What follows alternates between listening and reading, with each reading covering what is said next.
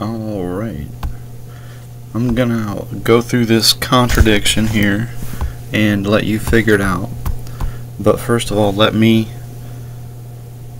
go through a couple of verses here. A study to show thyself approved unto God, a good workman that needeth not to be ashamed, rightly dividing the word of truth. Alright, so let me show you something else here. Kind of interesting, I think, is that, let's see.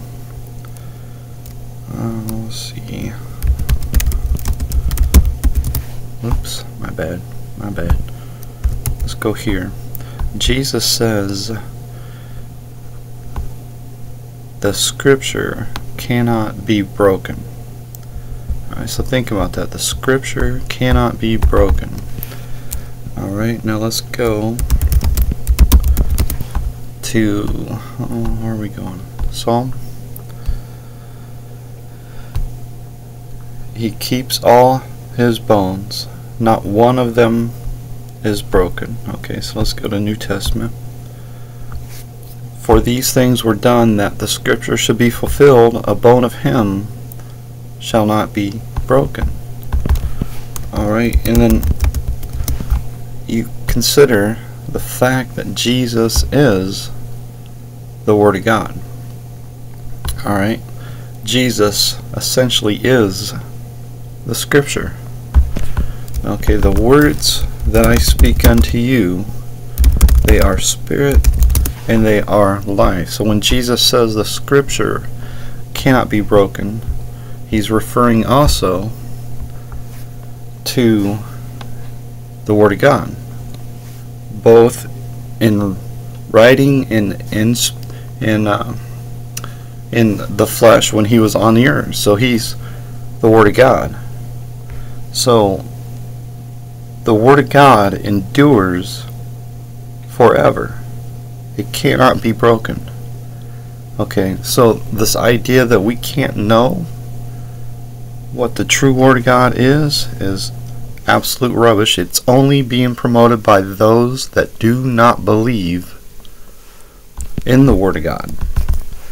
Alright, even unto this day, when Moses is read, the veil is upon their heart. There are many verses that support this. You must have faith in order for your eyes to be open.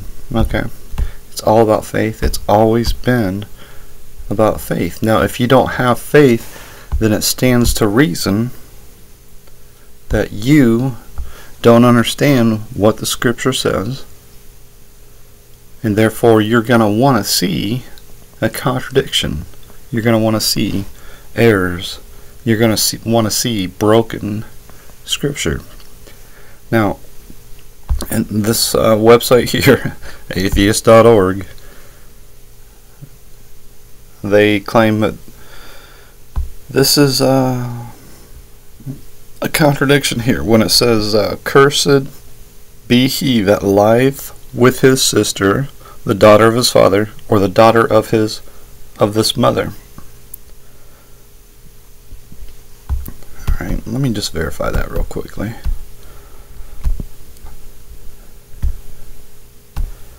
Sounds right. No, but it's not right. Okay, it doesn't matter. It doesn't matter. It's pretty close, okay? I don't know how. I don't know how you make that mistake, but it doesn't matter. You can still look it up in the Bible, the King James Bible, obviously. So you see what I'm looking at here. Or the daughter of his mother, or the daughter of this mother.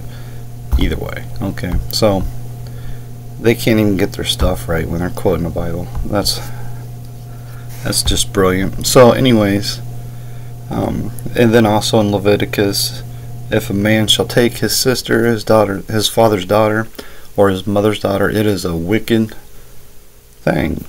And then of course in Genesis, but what was God's reaction to marriage? Oh, so see Genesis 20. That's just brilliant. Okay. What was it? 11?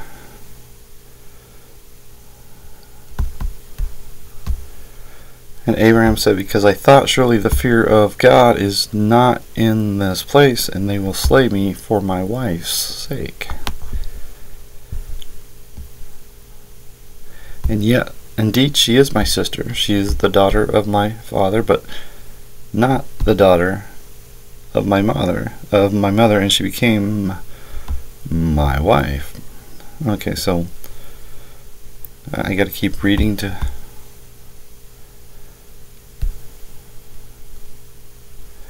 Alright, so it doesn't matter. It doesn't matter. That's not the issue. Okay, and God said unto Abraham, as for Sarah thy wife, I bless her, and give thee a son also of her. Now they could have went back to, I think it's Genesis 4. Am I remembering it correctly? When, oh, I can't remember now. Like, what the hell is that?